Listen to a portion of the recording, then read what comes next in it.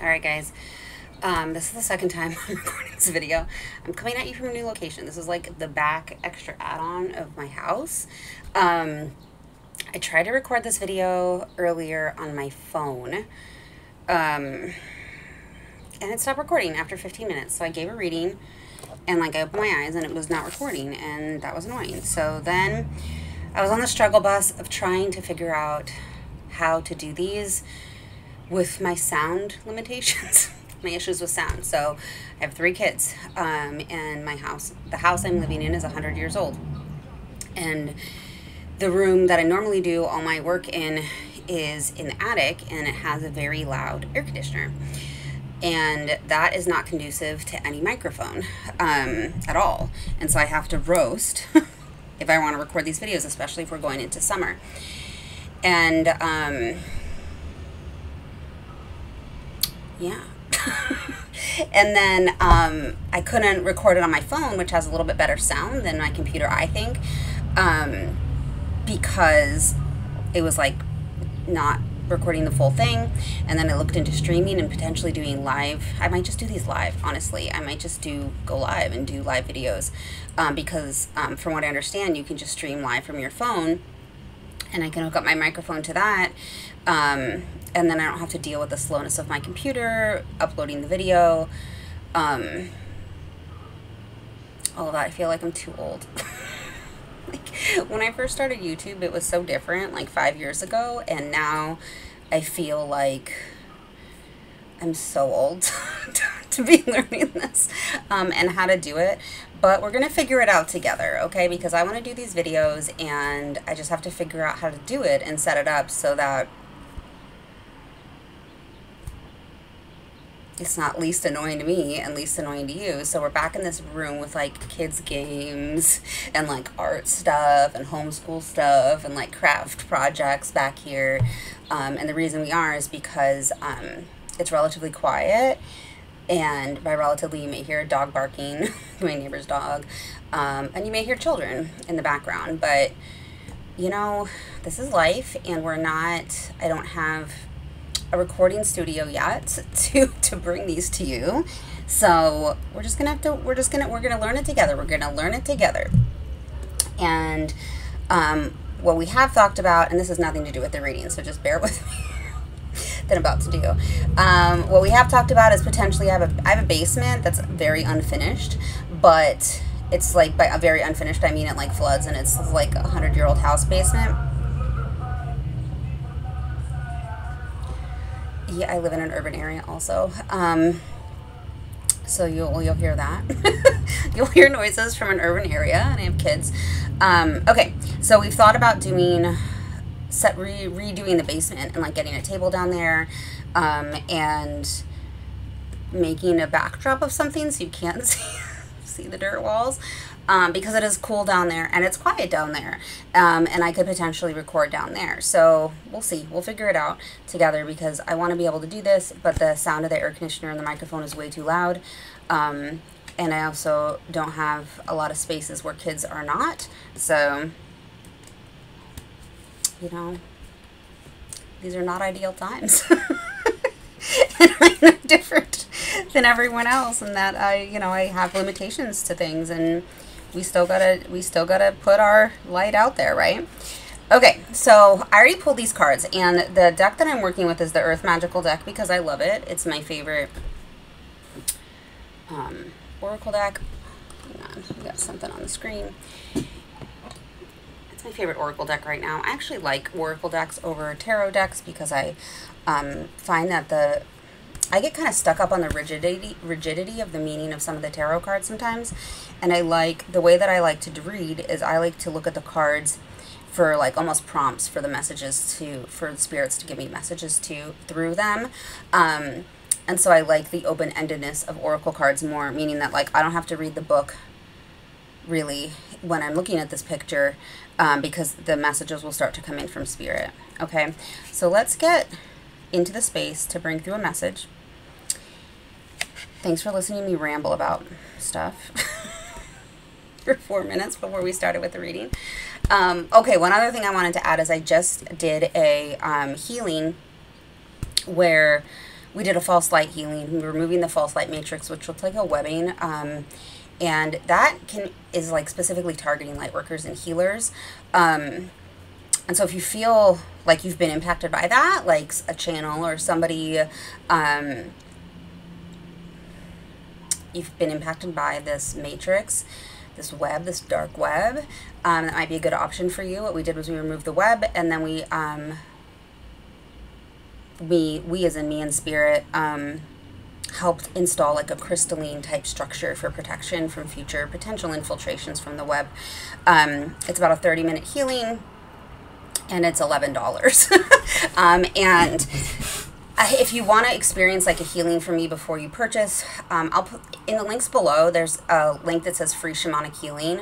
And that's if you sign up for my newsletter. I send you an email with a free shamanic journey healing that you can listen to first. But it's $11, and it's like spirit wants me to make these healings, these specific shamanic journeys for specific things that people can just purchase, because what happens is like people have very similar issues that come up, and there's like specific ways that we can kind of not capture, but like the same sort of healing techniques can be used for lots of people, for very specific things. And so that's going to be the first one of that false light healing, and I'll put a link to that below if you're interested in that. It's $11. Okay, so let's start the reading. If you are listening, just take a minute to disconnect from the collective, close your eyes, call your energy back.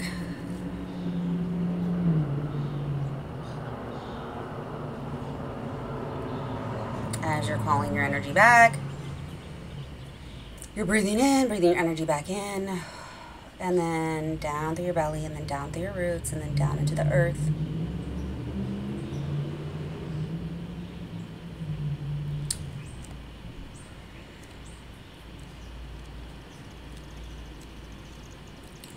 All right, so I'm gonna put this deck down because I already pulled the cards. I already pulled the cards when I did this reading before. And I don't need to hold the cards anymore.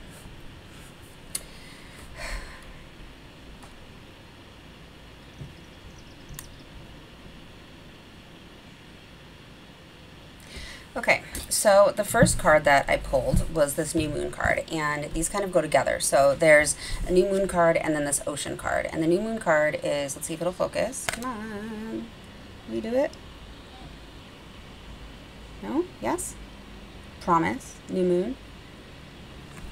And then the next card that came with it after it was this ocean, ebb and flow. Okay, so what Spirit was showing me with these two cards was, which is something that they've talked about in the last reading that we did with the eclipse,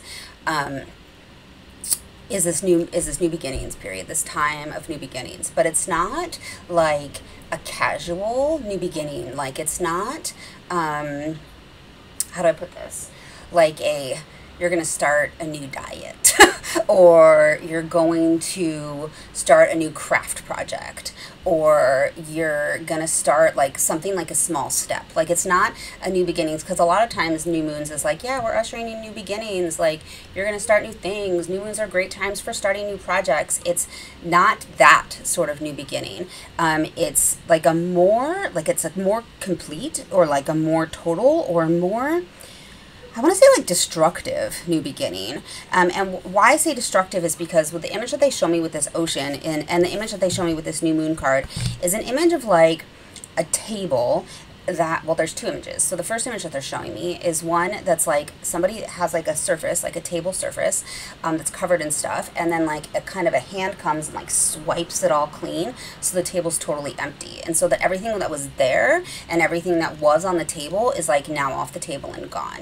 And so it's almost like this period of, I want to say the image, what they're showing me in the image is like a shock. Like it feels like shock, like a stunned feeling of like someone was standing there looking at the table and the table got totally swiped off, and the feeling that's there is kind of like being stunned, like disbelief in that this happened.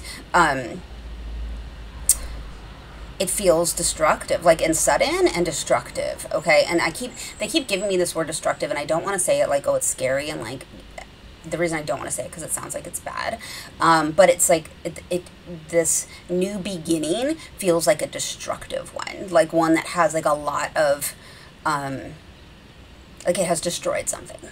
Something has been destroyed or something has fallen apart. And the other image that they're showing me with that is with this ocean ebb and flow card. Ignore this part where it feels like, oh, it's gentle ebb and flow of life. What they're showing me is that it's like a high tide period where somebody had like built a sand castle or something, and the tide comes in and like completely comes in and like wipes away this like epic sand castle that somebody had built. And it's like completely wiped it clean. I'm sorry, my kids are like, I think, creeping in the kitchen. It's like somebody has completely wiped it clean, or like it's erased. Like whatever was there, like on the shore of the beach, is like completely erased. Like it's completely gone. Like the ocean has taken it in and like wiped it out. And what they're showing me is that it's not done yet. So like if we think about the ocean in terms of high tide and low tide, where like a low tide is like a calmer, like the waves are out, like you're like kind of meandering and wandering and things feel more relaxed. We're like in a time where like the tide is high and it's like slamming into the like retaining walls, and it's like wiping things off the beach, and it's like windy, and it's like it's very like, it's the ocean in the form of like being, I don't say being destructive, but it's like the same way fire would be destructive, but like in ocean form. Like it's like in the form of like how it can use its power for like complete and total cleansing and complete and total like destruction of something that's there, and like coming in and like completely wiping it away. So what they're showing me is that this period that whoever this message is for is in is this like, it's a new beginning, but it's like a complete and total like wiping of a slate. And this, I mean, of course, it has this nice message of like a promise of a new start, and looking out. Both of them have water energy. Of these images have water energy, and these people are looking out to the future for like for a new start, for a new beginning. And but what they're showing me is that it is like a complete like erasure. Like I'm getting that it's like an erasure of something that existed and was built and was established for a period of time. What else? It's like destruction. It's destruction of something that wasn't established or built for a period of time.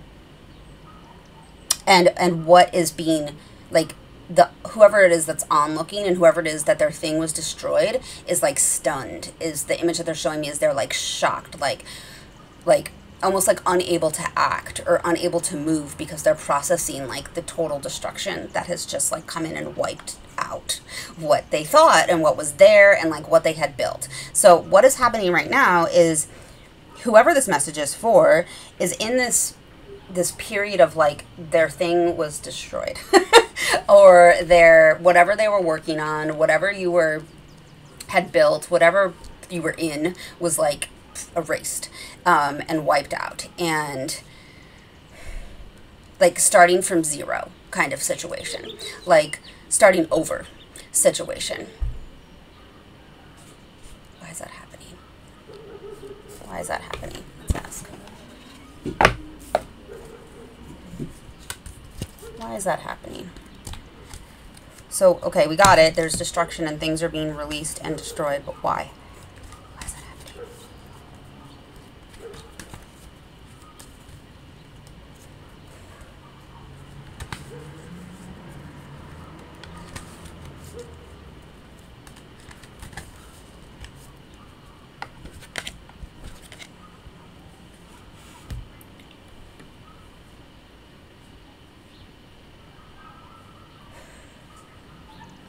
The first card that we're pulling is this harmony card for things to come into harmony. I don't know why is it not focusing. This is we're gonna see if it will. Will you? Will you? No. Maybe? Yes. There you go. You can see it. It's harmony. Music.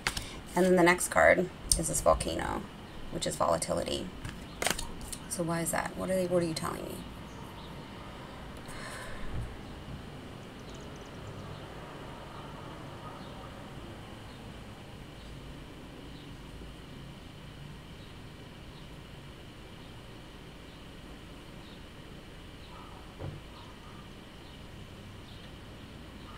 It's feeling like things are being scrapped, like a back to the drawing board, but like things, almost like things are being scrapped because the changes that like needed to be made weren't going to be made unless they happened like in a very sudden way, because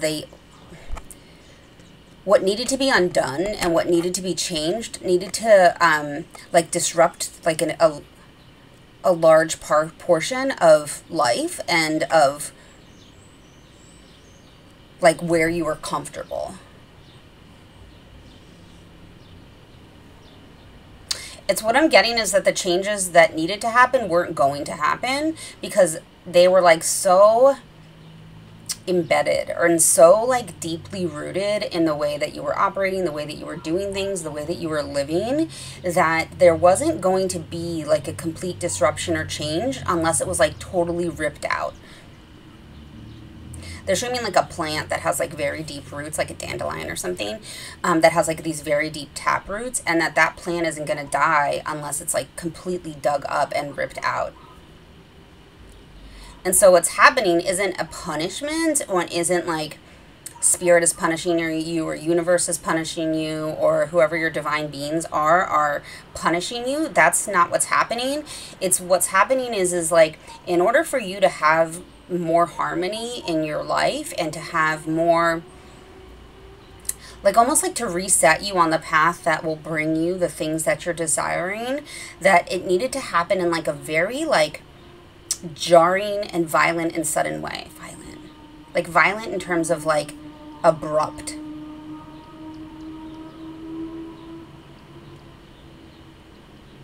It's like they're showing me an image of like somebody needing to be like almost like shaken out of it.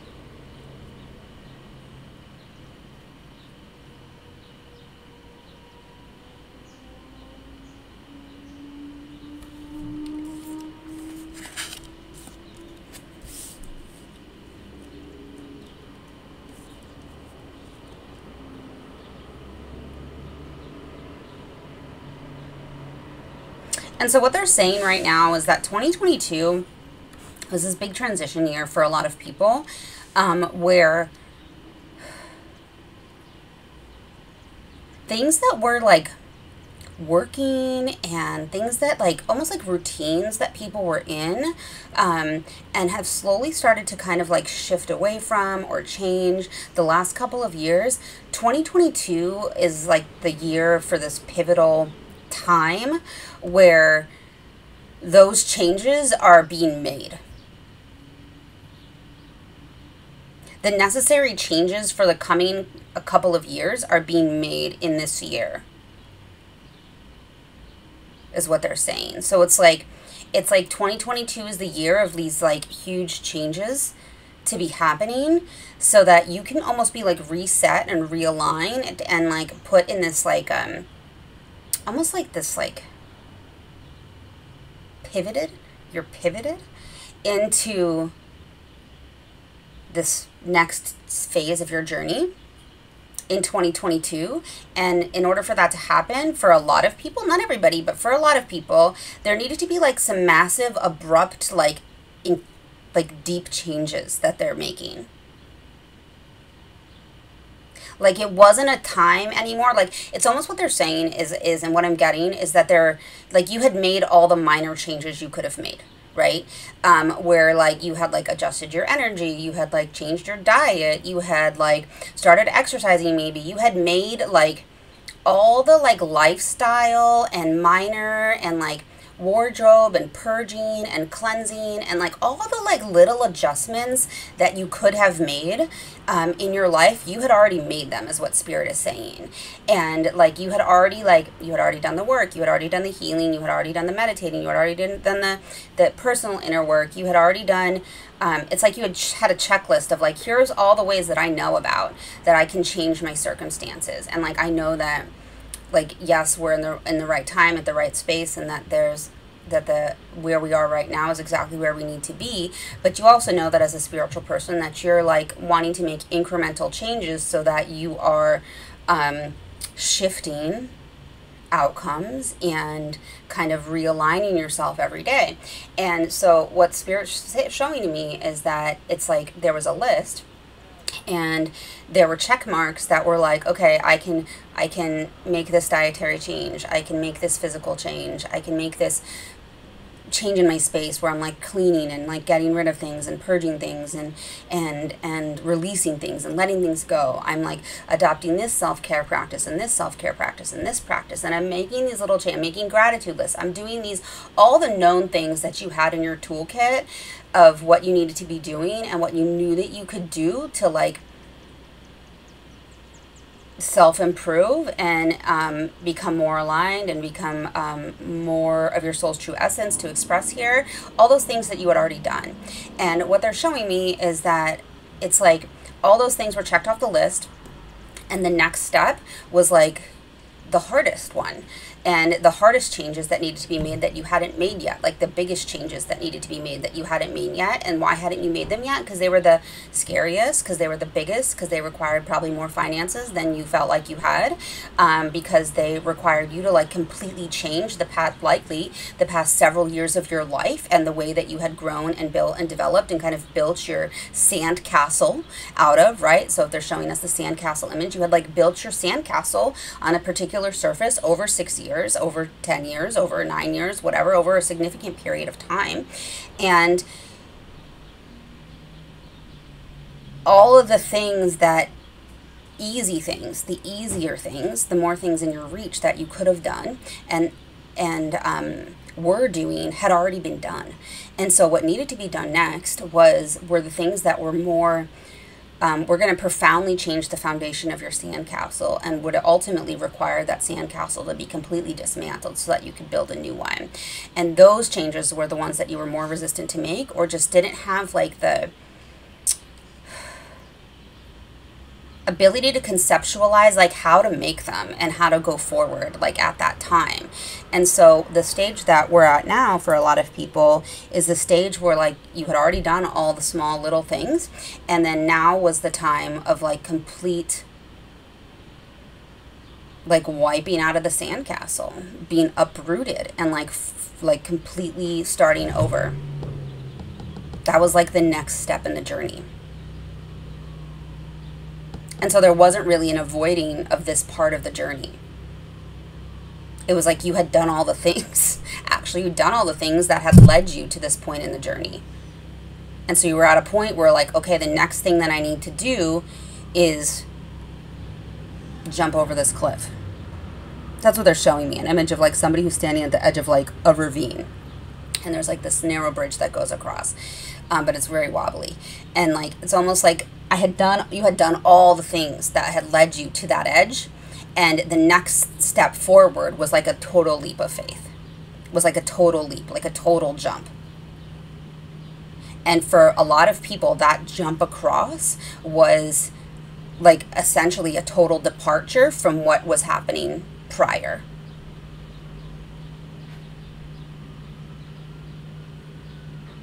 And so this huge point of uncertainty where a lot of people are at, it's what they're telling me is that you had done all the work that had almost led you to the point where like you had, the next step for you was like a complete change of scenery, of environment, of what you had been doing and how you had been doing things.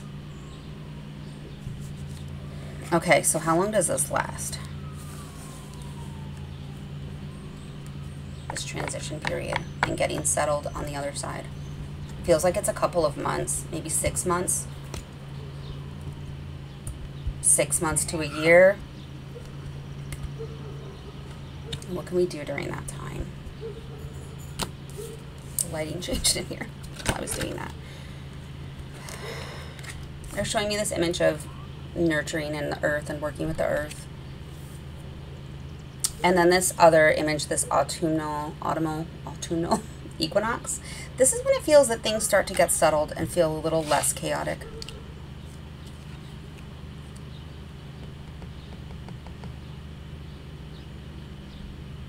It feels like there's more where it's like a period of like almost like trust. Like entering into a period of trust and trusting like of you being supported.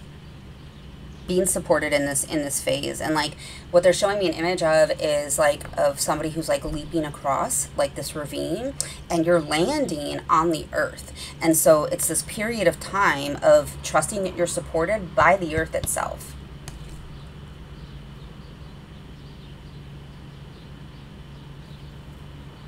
It's like, it's this message of like almost remembering that you're being supported by the earth herself and the people here, the trees, the plants, the energy, and remembering that you have this support, and relying on that remembrance, that like almost if you get stripped away of all the other things that make up your physical reality, you still have the support of the earth.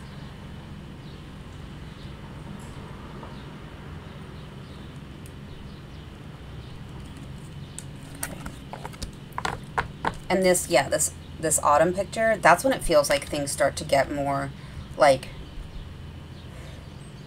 things start to how to put this, like settle or calm down. The volatility calms down. I don't know that the things are like totally fixed and worked out and like everything's better by then, but it feels like there's more of like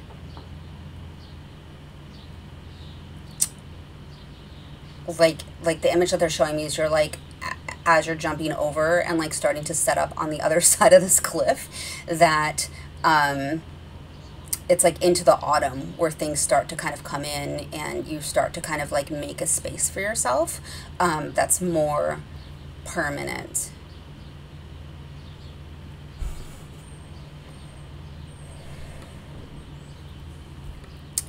All right, that's all.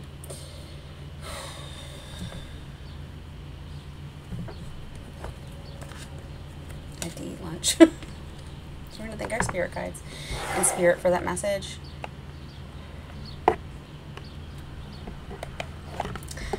I have, if you're in the moon circle, I have a group, we're doing a group healing, I believe, on Sunday.